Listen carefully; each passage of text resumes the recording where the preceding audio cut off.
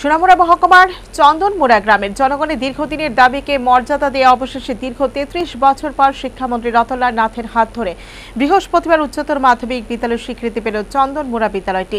১৭ জন পড়ুয়া নিয়ে শুরু হবে দ্বাদশ শ্রেণীর পথ চলা।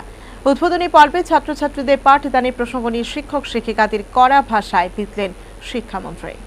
ছাত্রছাত্রীদের যথেষ্ট মেধা রয়েছে, শিক্ষক শিক্ষিকাদের একটাই কাজ তাদের সে মেধাকে বিকশিত করা। কিন্তু এক্ষেত্রে শিক্ষক শিক্ষিকারা কৃপণতা করছেন, সেক্ষেত্রে শিক্ষক শিক্ষিকাদের কোনোভাবে রেহাই দেওয়া হবে না।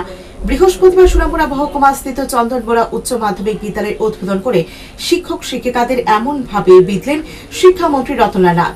উদ্বোধনী পর্বে অন্যান্যদের মধ্যে উপস্থিত ছিলেন দুই বিধায়ক সুভাষ চন্দ্র দাস এবং বিপ্লব ঘোষ, সোনামুড়া মহকুমা শাসক সাজু বাহিদ প্রমুখ।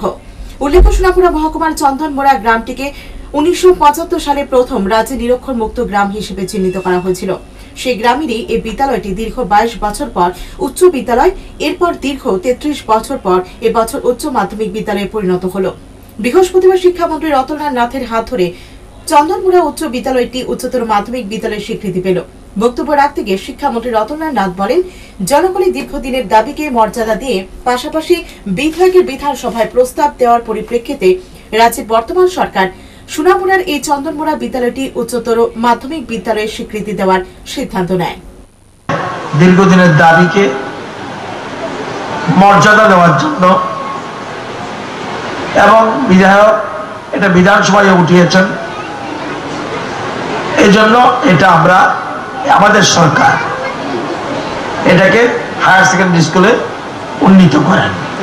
এদিন বিদ্যালয়ের উদ্বোধনী পর্বে মন্ত্রী রতনলাল নাথ বিদ্যালয়ের ছাত্রছাত্রীদের পাঠদানের বিষয়ে বলতে গিয়ে অনেকটা তীব্র ভাষায় শিক্ষক শিক্ষিকাদের উদ্দেশ্যে বলেন, ছাত্রছাত্রীদের যথেষ্ট মেধা রয়েছে, শিক্ষক শিক্ষিকাদের প্রধান কাজ ছাত্রছাত্রীদের সে মেধাকে বিকশিত করা, কিন্তু তা না করে শিক্ষক শিক্ষিকারা পাঠদানে কৃপণতা করেন, সেক্ষেত্রে শিক্ষক শিক্ষিকাদের কোনো রেহাই দেওয়া হবে না। মন্ত্রী বলেন, শিক্ষক শিক্ষিকারা নিজেদের সন্তানদের যেভাবে শিক্ষা দেন ঠিক সেভাবে বিদ্যালয়ের ছাত্রছাত্রীদেরও শিক্ষা দান করতে হবে।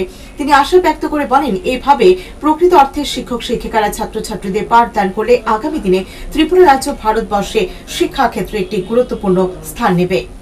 মনে হচ্ছে তাদের মেধা রয়েছে, সে মেধাকে বিকশিত করে দিই শিক্ষক শিক্ষিকারা মেইন কাজ।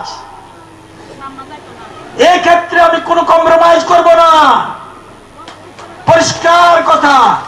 শিক্ষকদের বিরুদ্ধে আমার কোনো ক্ষোভ নেই, তাদের কাছে তারা আমার থেকে অনেক বেশি জানে, কিন্তু তারা দিতে গিয়ে কৃপণতা করছে। এই কৃপণতাটা ঠিক না। তা ওনার ছেলে মেয়ের জন্য যতটুকু উনি দেয়, আমার ছেলে মেয়েদের জন্য ততটুকু দিতে হবে। আমি বলতে পারি আগামী দিনে ভারতবর্ষে ত্রিপুরা বক্তৃতার জন্য না, কিন্তু ত্রিপুরা আগামী দিনে শিক্ষা ক্ষেত্রে দেশের মধ্যে একটা গুরুত্বপূর্ণ স্থান দখল করবে, এটা আমি নির্দ্বিধায় বলতে পারি।